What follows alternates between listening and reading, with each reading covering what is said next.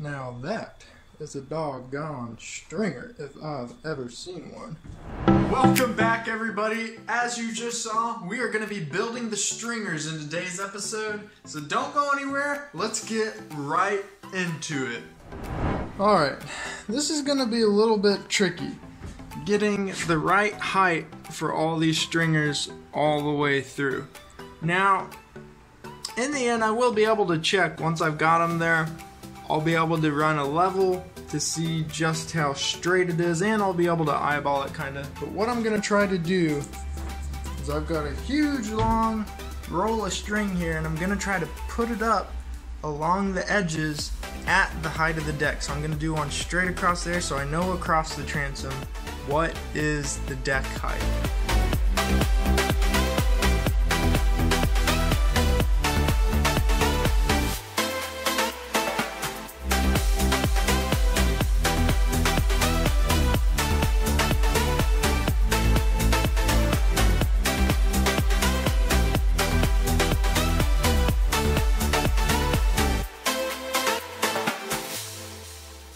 Alright, you can see it's starting to look like a virtual floor in here.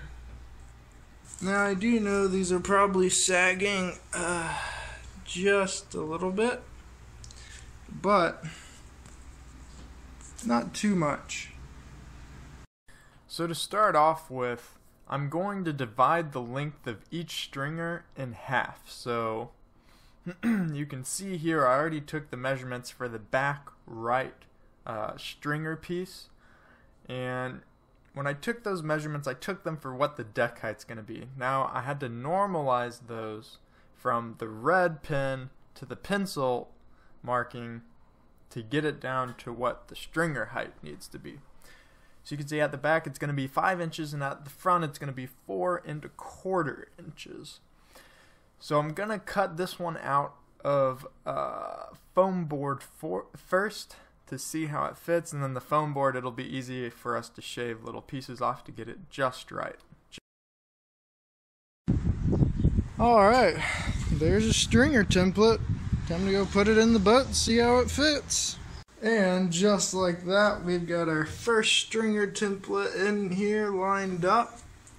Man, it's fitting like a glove right in the groove where it needs to go. Got pretty good height there at the back. I think I've got pretty good height here at the front. So I'm gonna go ahead and get all those other ones cut, and then I'll update you after that. Okay, I was just about losing my mind a second ago until I realized something. So this should be perfectly level side to side. Well, if you look at the level, you'll notice it's to the right, meaning that it's actually leaning downhill on this side, and I gotta pick it up in order to get it perfectly level. The bubble's right in the middle of the right side hash mark.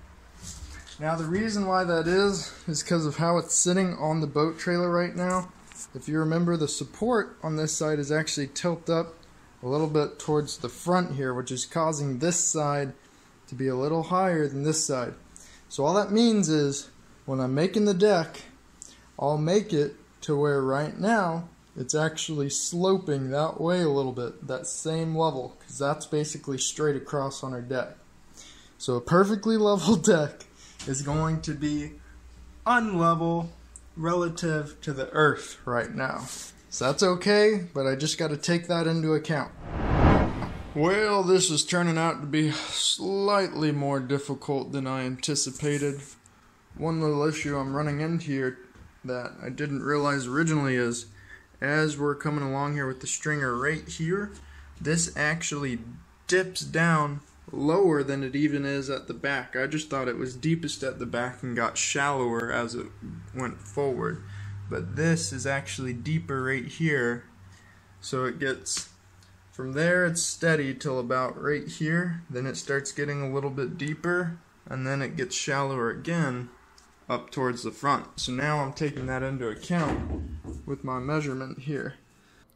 I think I started losing my mind at this point. Like, I'm looking at the numbers on the paper and they don't even make sense. It just looks like chicken scratch. Well, this might come back to bite me in the butt, but I'm making the decision to say screw the pink foam board and the templates.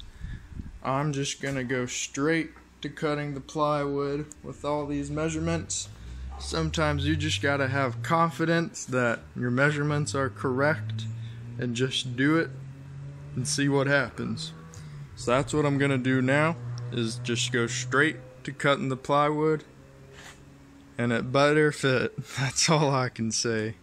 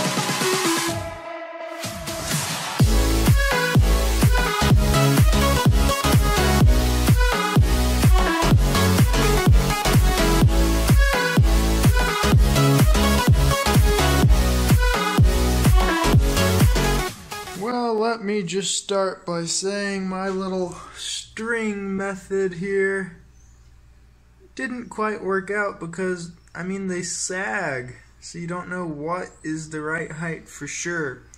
Honest to God, I've got this piece cut and ready to go now. I mean, and I did have to recut it a few times. The only thing that helps you figure out what the right cut is taking the level and putting it from the piece to where it's going to line up with on the wall and finding level with that. That's like right at the bottom of that lines up with where the top of the stringer is going to be, and that's almost right at level. And it's like, because really what's going to happen is there's going to be the cap on the stringer that'll be like that thick, and then that'll be up to there, and then the deck will be even a little bit more than that, up to where that lip is on the wall. So that is approximately what will be level for the deck, which will be about that plus another 2 thick of that board right there, which is right about what it's at. Anyways, as you can see, there's a lot of alright, finding level up there, finding level up there. One thing I almost ran into was, yeah, it might have been level back here, but as we got towards the front of that was sticking up too much to where it wouldn't be level up here, and where we're going to attach the rest of the stringer extended to the front, and I was trying to follow level with where the old lip for the deck is.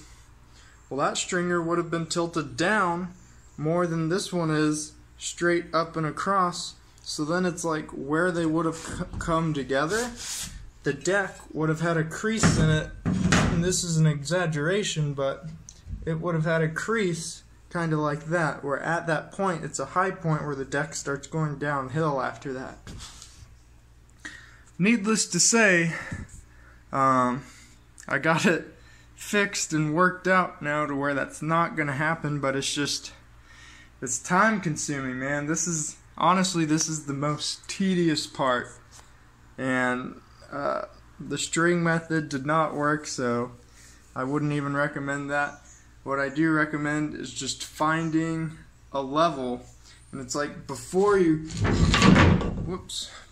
cut the board, and you're trying to figure out how the heck high you want it to be. Well, if you know where the deck is going to touch on the edge and how high above the stringer board that's going to be, you can find level with a long level like this And while holding it up, take your tape measure and measure straight down from that point, and then that'll give you the height you need. That's the sort of method I'm doing now. So I've got that one good. I'm gonna base the next one that's right next to it off of that height and then go from there.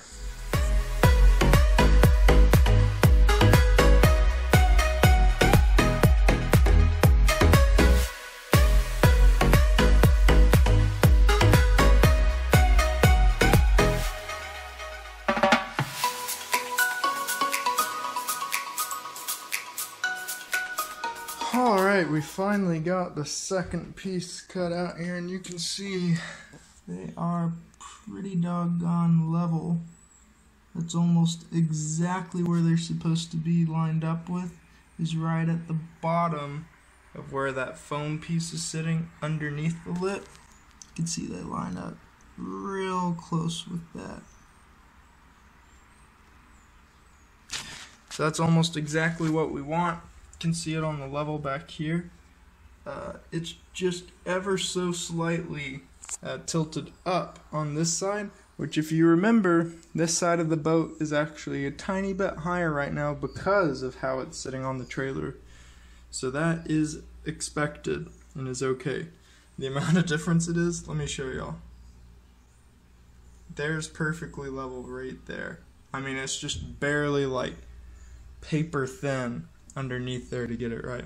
And honestly, whenever I'm gluing these in, I'm gonna have them up in the air about, I don't know, 1/8 to 1/4 of an inch on these foam pieces, so I'll be able to get them perfectly level with each other.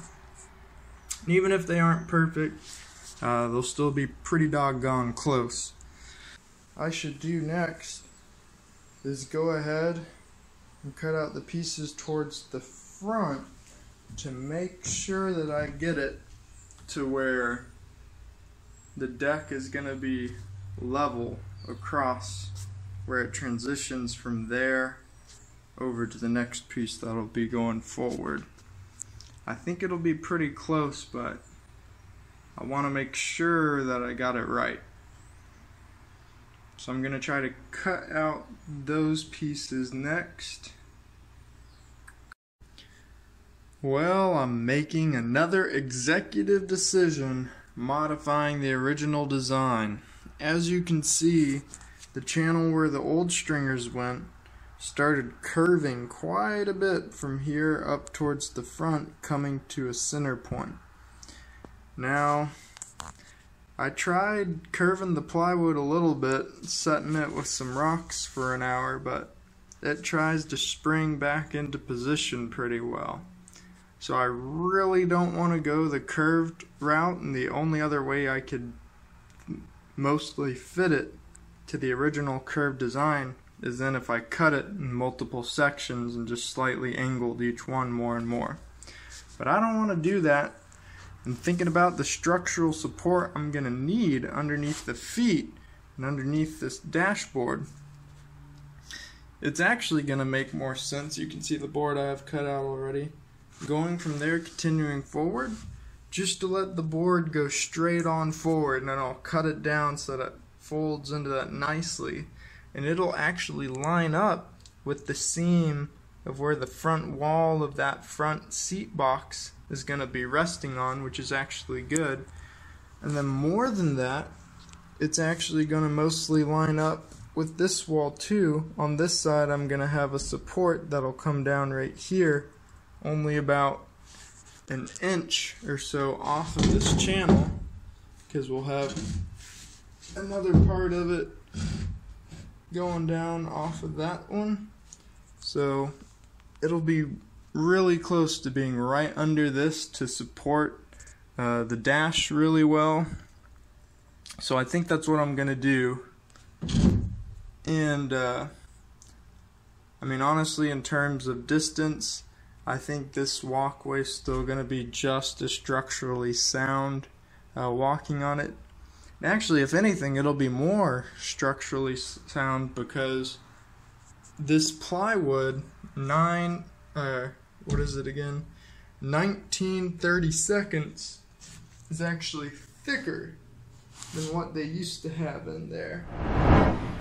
Alright, another little detour. I am sick and tired of these darn things falling over like that. And it's just happening all the time. The only reason they're staying in place right now is one, because of that, and two, because of this. Without that, they just fall all over the place, and I am sick and tired of it happening. So what I'm gonna do is I'm gonna make some little, I don't know, I guess I'd call them forks, but basically they'll hold them exactly spaced out apart, even at the top, and they'll have little prongs that come down to help keep that evenness down to the bottom, and then they shouldn't move. So what I'm going to cut it out of was a scrap piece of plywood here. So I'm going to make 8 of these, and I should have just enough board to cut them 4 inches thick. So that's what I'm going to do now, and hopefully that helps manage this crap better.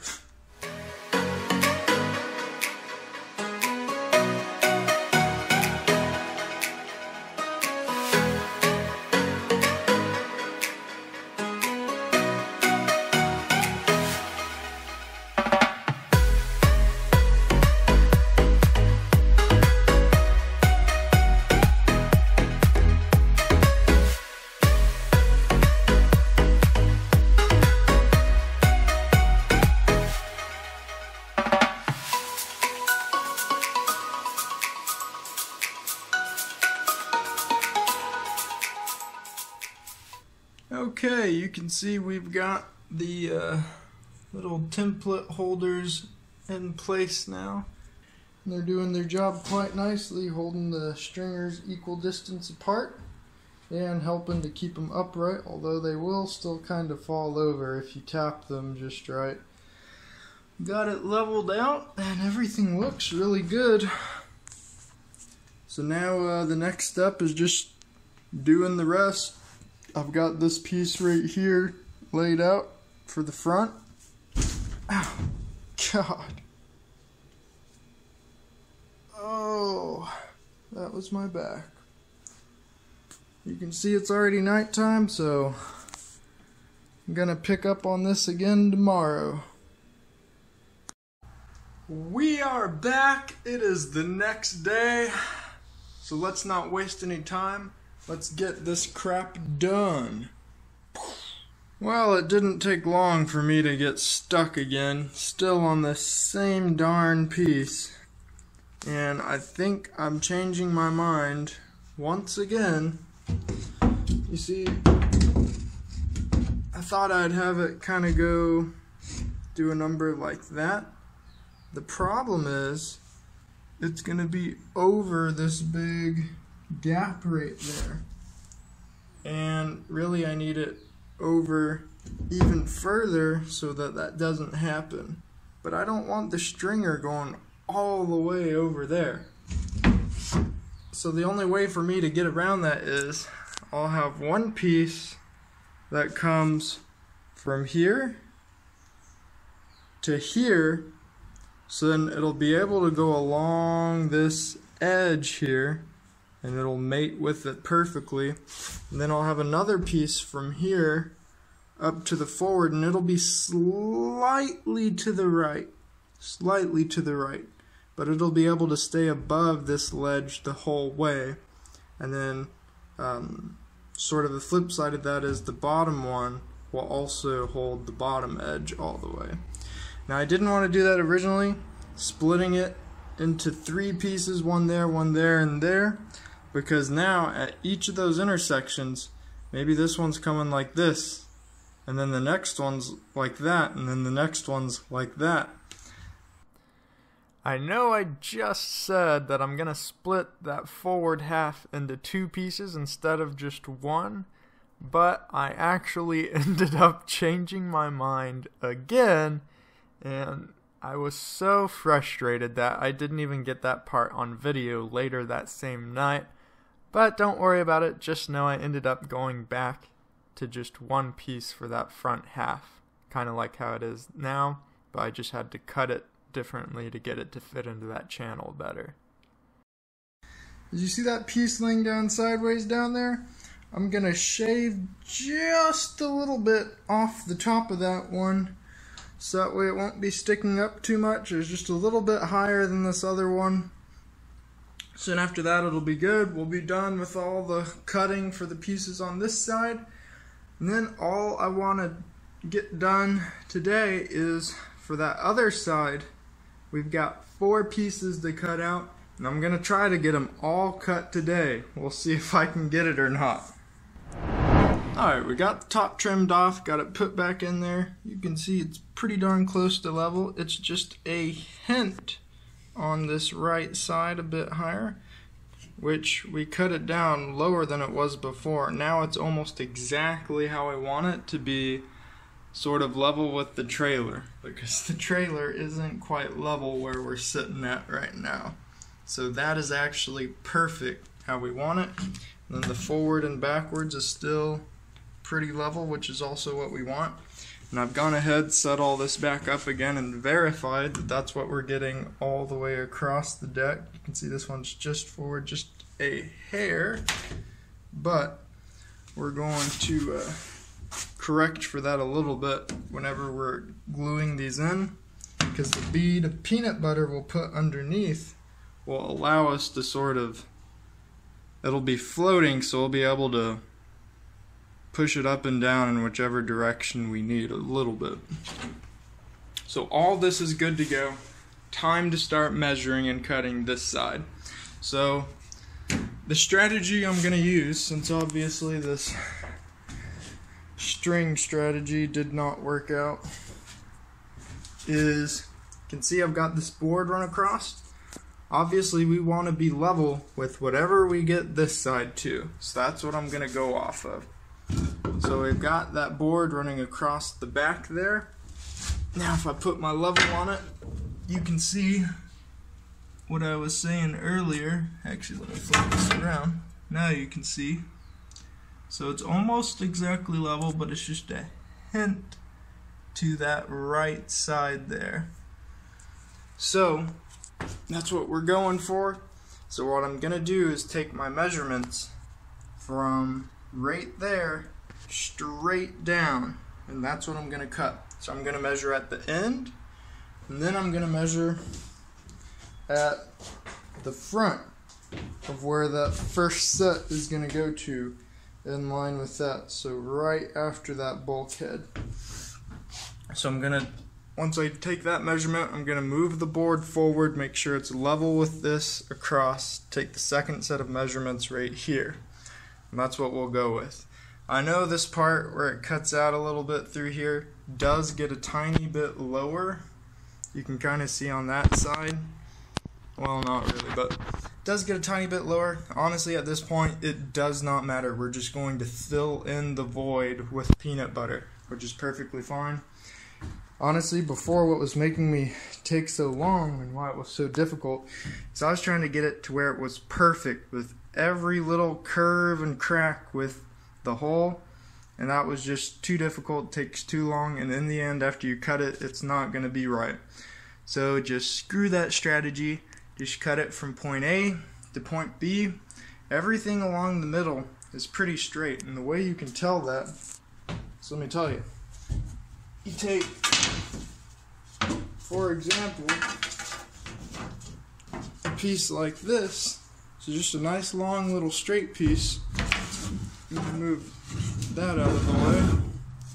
Just run it along there, and you can see it runs pretty darn straight to the hole. So that's exactly what we want. That's what we're going to do. So you don't have to worry about it curving down a little bit there. Just cut it straight. It's easier, it's faster, and in the end, you honestly want voids like that you fill in with peanut butter, because it's like the peanut butter is the cushion for the wood. You don't want it where the wood itself is touching the hole. That's like when you have a plane of glass and you have one little pebble underneath it. that could break the whole glass around it, because that one little pebble's exerting all the stress. Same thing with this wood.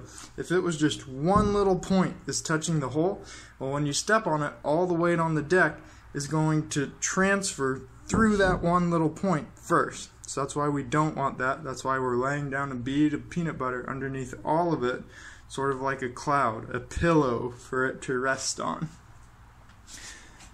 So there you go. Gonna get that cut out now. Hopefully it'll go fast.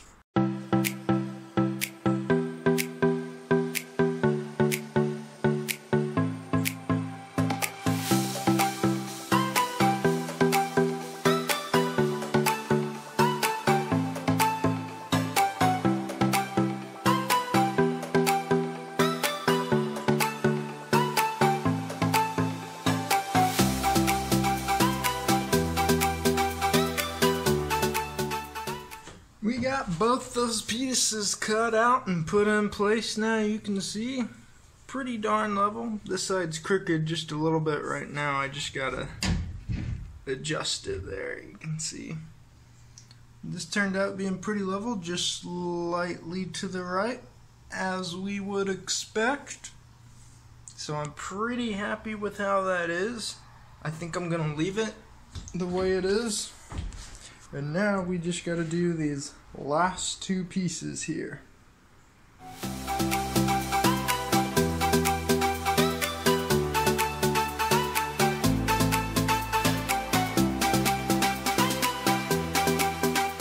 So this piece actually turned out pretty good, but that's because this isn't the piece I just cut. This is the piece from the stringer on the right side of the boat. The piece that I just cut is actually this one. And as you can see, it has a huge gap on the bottom.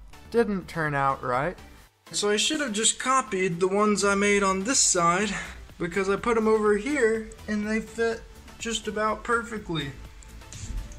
So now, that is what I'm gonna do after all, is just copy those.